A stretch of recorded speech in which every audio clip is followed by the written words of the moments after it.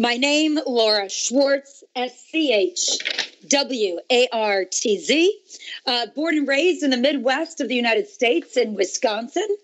I grew up in a family business, a small business, where I saw my parents start a photography studio from the ground up.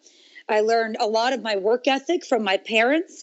I learned the core value of which I preach about today, that even though you may think your job is 9 to 5, a career is 24/7. And I saw my parents execute their successful business on that basis.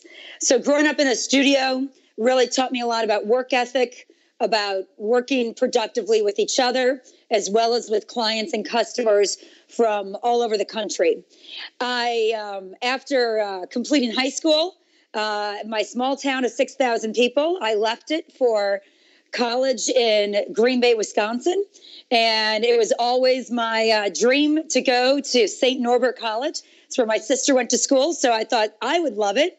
But after a year and a half, I really realized I achieved as much as I was going to there. I was very active academically and very active socially with different organizations and service groups on campus, which I think is a very important way to round out the academic experience. I believe when you cross the stage on graduation with your diploma, you're not only responsible for and receiving an academic foundation that shows you've had proper training and proper grades, but I believe wholeheartedly it's very important that you cross the stage also with a social foundation. And that social foundation is as valuable as an academic foundation. And that is because when you are out in the workplace, now in college, you may have been at a service event raising money for a local organization. You've been maybe at a college activity on campus, or an intramural sport, or an athletic game, or a fun quiz night at the campus pub. And all of that is setting your social foundation for what comes next. Because out in the workforce after university, when you are asked out for a happy hour or a mixer or a networking hour with possible colleagues, that's where you're not just going to see how much fun you can have or what you can drink at the open bar for free, but that is your opportunity to mix and mingle, to have conversations and find out where the next job might be, where the next promotion might be happening, and what's happening within the company you're working at, or maybe one that you want to work at. It's an incredible opportunity.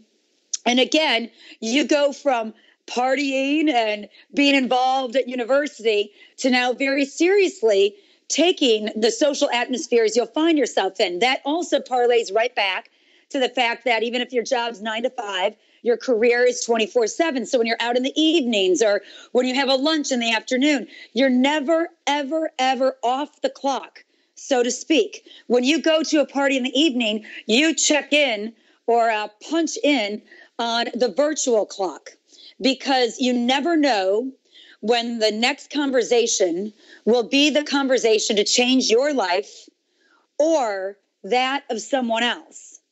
And so that's why I believe strongly in both an academic and a social foundation through university, whether that be a major university or, as we call them in America, a smaller community college. In any of those situations, you can grab and learn socially that'll carry you through. After that year and a half, I went for a program for a semester at the American University in Washington, D.C. It was there that I was participating in a semester program. It was sort of like doing a semester abroad, but it was right here in the United States.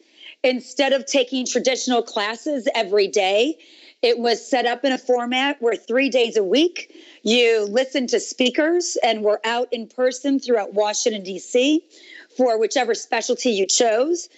Different specialties you could study for that semester included museum studies, political science, criminal justice, peace and conflict resolution, and journalism. I chose to take that semester and study museums because I had been so nose to the grindstone studying for communications, which is what my degree was to be in, that I decided for that semester I would do something that was somewhat related, but outside of my usual day-to-day. So that I could learn in a different way and take lessons from a different situation and see how it applied to my life and my future. Now, along with that, after those 3 days a week, the 2 other days a week, you would get an internship at a local corporation or U.S. Capitol Hill office or beyond. Now, this happened to be January of 1993.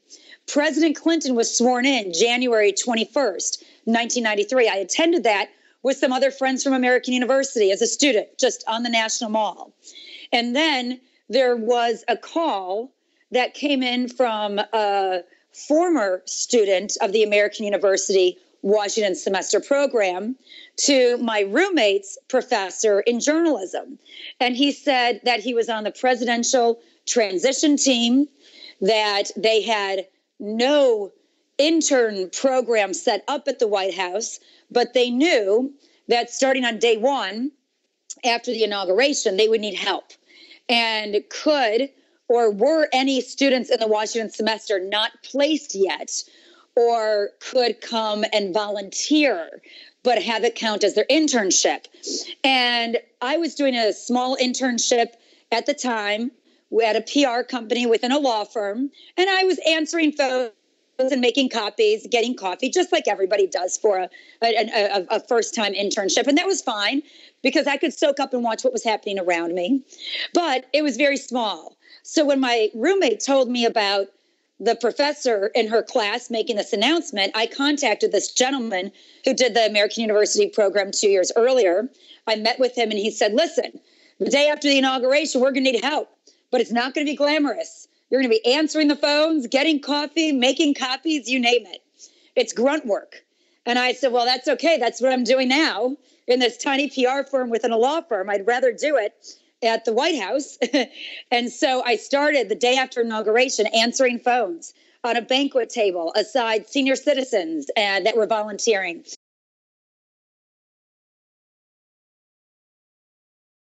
I noticed that the staff for the White House press office did not come in at 9 o'clock and leave at 5 o'clock. And I started realizing they had a 6:30 morning meeting every day. So the phones would already be ringing. So I just took it upon myself without being asked because of how I was raised with that work ethic. And knowing that I had 4 months in this volunteership, 4 months.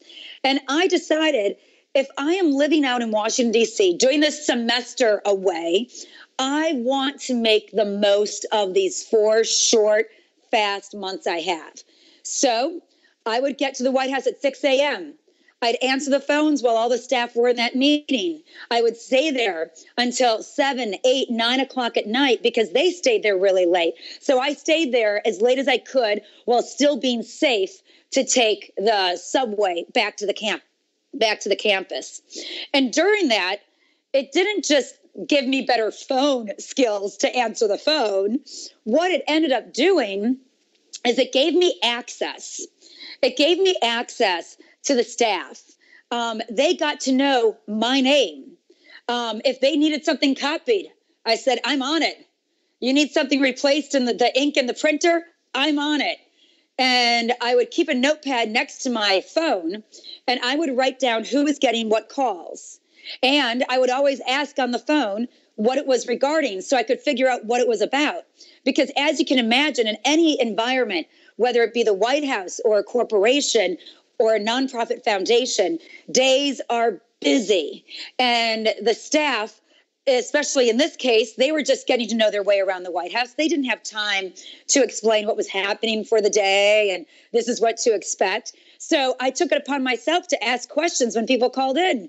And then I took notes on it, and I would record who got how many calls. And then if somebody had a larger amount of calls than somebody else, I'd say, listen, it looks like you're really busy. I also noticed you have an event on Thursday. I'd love to come in and help you with anything you need, even though that's not my regular day to be here answering phones. And they'd say, great. And now, because of my taking it upon myself, not bothering the staff by saying what's happening, what's going on, but figuring out myself and then offering my services, because it was for me about learning something. And I knew I could learn more by giving more of myself. I mean, I could have been back at campus having lunch with my friends during the day or running around DC during the day, but instead I would go in. And I knew how valuable this was, and I only had 4 months in which to get the most out of it before I went back home. And so now I would escort a television crew from the main gate of the White House to the Rose Garden for an event. But then I got to stay in the Rose Garden and watch the event unfold. And I would observe it. And through observing, I learned a lot. And then I was able to, at appropriate times, ask smart questions about maybe how they did what they did or why they chose to do it in such a way. And that's how I learned. I continued doing that for those 4 months. And they got to know my name. The one other volunteer from American University, I can't even remember her name because she just came in 9 to 5. But they got to know my name. And then they asked me to stay on for the summer if I'd like to as a volunteer while the original intern program started up. And I said, absolutely, because I knew that I was still learning. And that has always been the measure I have used in any situation, whether working with a client or studying at a university or studying a certain subject. Am I still learning? Am I still passionate? Am I still getting something out of it? And am I giving something to it? And I was. And I stayed that summer with 4 other girls in a 1-bedroom apartment. I was not getting paid. We lived on noodles and pasta, but that summer I was at the White House every single day, 7 days a week with all the staff. And I was able to help them get that intern program started in the press office. I was answering phones a ton, but I started working additionally one-on-one with the staff when they needed it because they knew they could call on me for something. So after the summer ended, the Healthcare Security Act was introduced, of which Mrs. Clinton was very involved in with the president. And at that time, I had been working a lot with the director of television for the White House, but there's only one director of television. So when she started traveling for the Healthcare Security Act, they asked me to do some traveling with her to oversee her television, just because they needed somebody to coordinate that on the road. And because I had witnessed it so many times just as a volunteer with the director of television, they asked me. And so I did that. I was not getting paid at this time, but I knew I was going to be learning something more and I was going to be doing something more. So I said, yes, thank you. And then it came time to go back to school, where I was transferred to in Chicago. And I called my parents and I asked if I could stay, because all of a sudden, it was 4 months and I knew I had that original 4 months. Then it was the 2.5 months in the summer. But then I was still learning. And all I knew is that the administration was going to be there for 3.5 more years, because the president has a 4-year term, maybe 4 years after that, but who knows? And it was because of that I called my parents and I said, I'm still learning. Can I stay? And I stayed. And then I was hired on as a staff assistant. And from there, 6 months later, the Midwest press secretary left. And I filled in. I just filled in, because that's what you do. That's what you do in a family business. That's what you do in a global business. And I jumped in, handled what needed to be handled while I suspected they were looking for a replacement. And then they asked me to become the replacement. And I was thrilled. And so that was when I was 21. I had just turned 21, and I became the White House Midwest press secretary. And it was through that job that I continued to grow, learn, ask questions, help out. Didn't matter that I had a really cool job or not. I wanted to be there for anybody if they needed extra help, and I had time.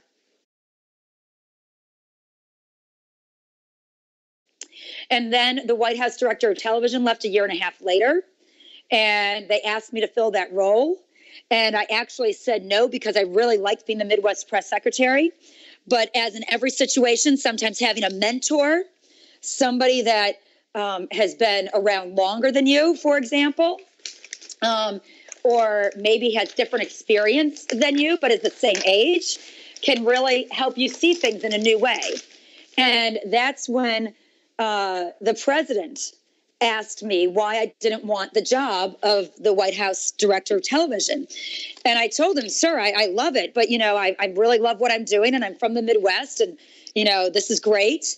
And he said, yeah, but you know how to do that, and you're good at it. He said, I can see your face light up and how much you enjoy this. So you really should take this leap and do this now. And so I said, yes. And I became the White House director of television, and I never regretted it. I regretted not saying yes faster because I was learning other skills, and I was pushing myself to new limits, and I was traveling with the president and learning new things. And that was a great experience. And then in 97, the White House director of events left, and the president and Mrs. Clinton asked me to take that position. And the only way I could ever take on that position is because I did all of the positions before then. So it's a combination of work ethic, helping others even when they didn't expect it to be helped or when I wasn't expect to help. And I said, hey, can I, take care of this? Or it looks like you're really busy. Do you need an extra hand? That's what got me known as the worker. And I never, and it's very important that when you do that, you put the credit on those that originate the project. You do not take the credit yourself just because you jump in. Because I believe if you work hard without trying to be noticed, but just work hard and do well, you will be noticed. Having a good reputation. Gaining the respect of others.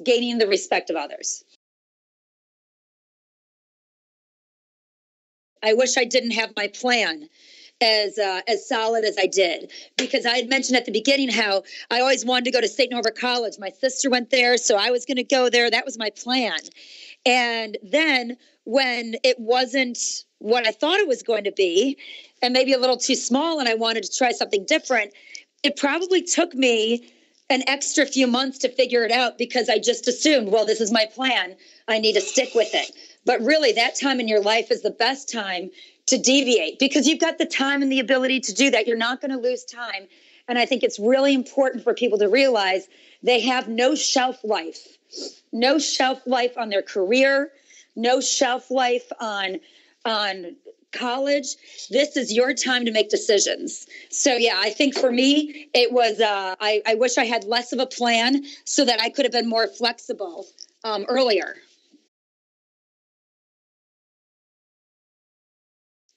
Oh, very good question.